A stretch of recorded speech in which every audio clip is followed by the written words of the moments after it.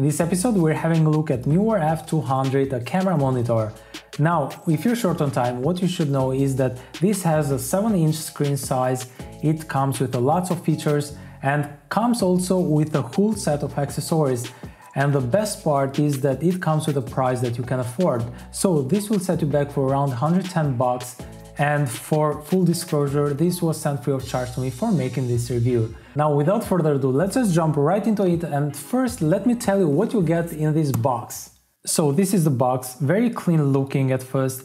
On the side, it ticks the F200 model.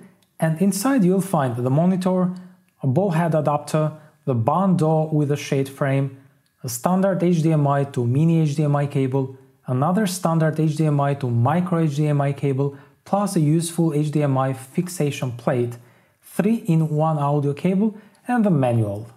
Now, design-wise, this monitor is made out of a plastic all around and has a 7-inch LCD screen with an aspect ratio of 16:10. The first thing you notice when you hand this over is the weight-size ratio. Now, this only weighs 295 grams without the battery. It's very light considering its 7-inch display and battery plate on the rear, very light, making it perfect also for a gimbal setup. On the bottom there is a tripod screw mount.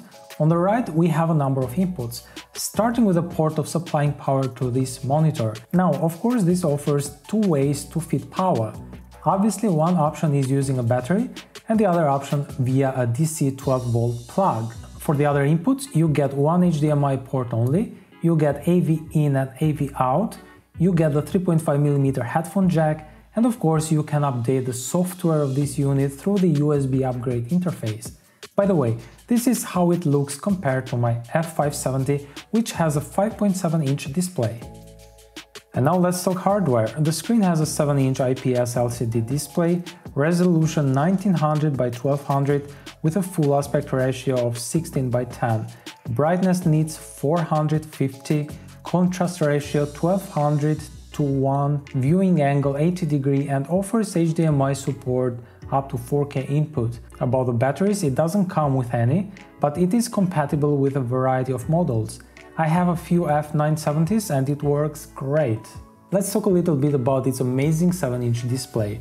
This display has a 7-inch screen size. It is great for a large image size to view, especially if you shoot yourself. That makes it easier to make sure you're in focus, right? Now, the option for 16:10 aspect ratio to use the whole screen is nice, but of course you can change to 16:9 or leave it at auto, which does a great job. As I said earlier, this display has 450 nits, which is not the best for outdoor shots, but still using the shade frame helps a lot, and you can of course shoot outdoors when there is sunshine. Now, this device is very simple to use, and now let's see how this works. When you turn on the monitor, you need to mute or lower the volume down when turning the device on because of distorted sound. They also claim this into their spec sheet or the manual, but also when you buy it through Amazon.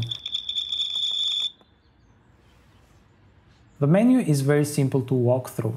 The mode button switches between HDMI and AV mode.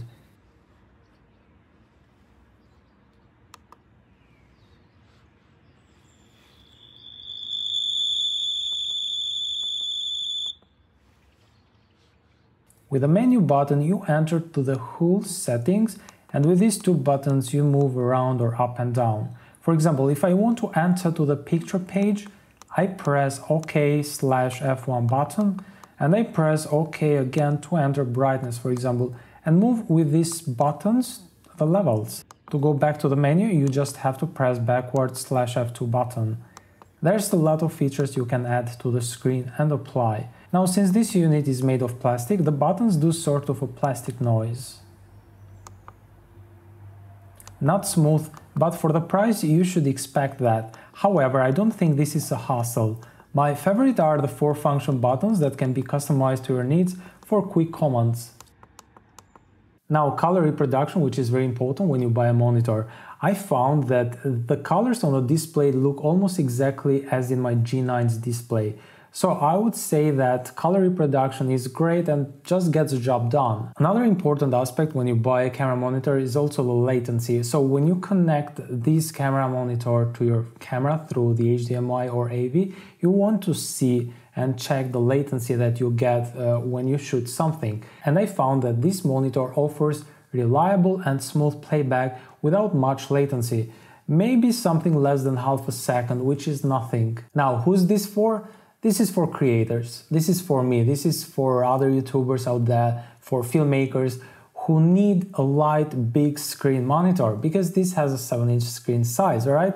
And it is so slim that I love it because it goes to my bag very, very nicely, and I can have it with me anytime, anywhere. Talking about positive things, this offers great quality for the price, has a full HD resolution, has and comes with a full set of accessories, HDMI cables, ball head bracket mount, sunshade, HDMI secure tool, lots of versatilities in the menu with focus assist, picking, histogram, volume meter, 4-function custom buttons and more.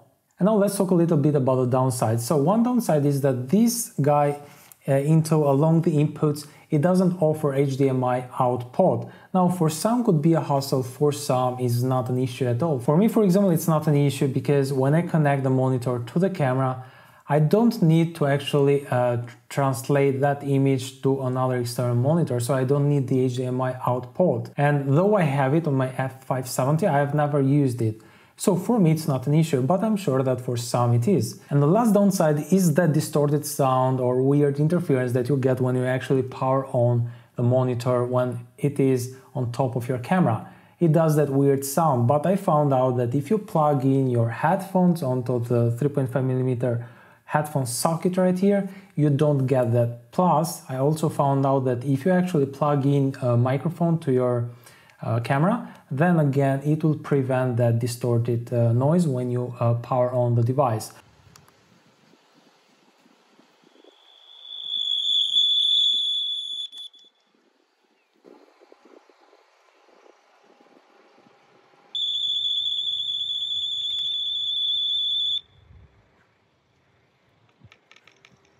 But yeah, for me this is a solved issue because once I turn on the monitor, I just press the F4, which I've customized it to mute the volume, and that's pretty much it. Now, about the summary. So, to conclude, if you are asking yourself or me, is it worth it? Totally worth it. I mean, if you're in a budget and looking for a nice camera monitor, then this is your best choice.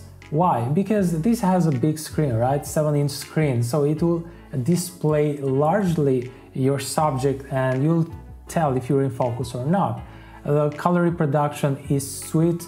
I love that it is so slim, you can tell, so it goes on your camera backpack very easily and fits very well. I also love that it is so light, I mean just 300 grams more or less. It comes with a whole set of accessories and it is so affordable. So again, this will set you back for around 110 bucks, just as in Europe, also in United States. So again, if you're interested to buy the Neewer F200 camera monitor, check the links in the description below. And if you do have any further questions or comments, please leave it down to the comment section. I'll be glad to read and interact with you. So yeah, that's it. I'm Henry. I guess I'll catch you on the next one. Bye-bye.